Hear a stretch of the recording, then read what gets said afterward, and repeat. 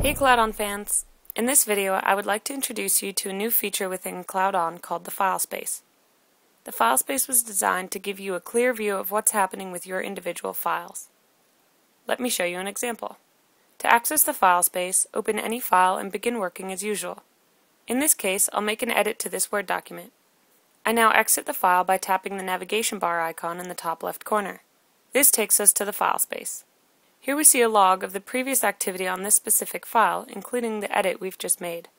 Many of the actions taken within the workspace, like creating a file, editing a file, moving a file, sending a file via email, adding an annotation to file, and so on, are now automatically logged on the FileSpace.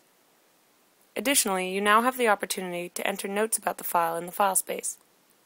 For example, if you want to remind yourself that you need to update the document and share it with the marketing team once it's complete, you can do that here. Tap the triangle on the right of the text box to save it to the FileSpace.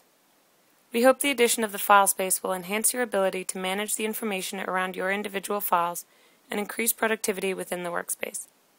To review additional articles on how you can maximize your use of CloudOn, please visit us at help.cloudon.com.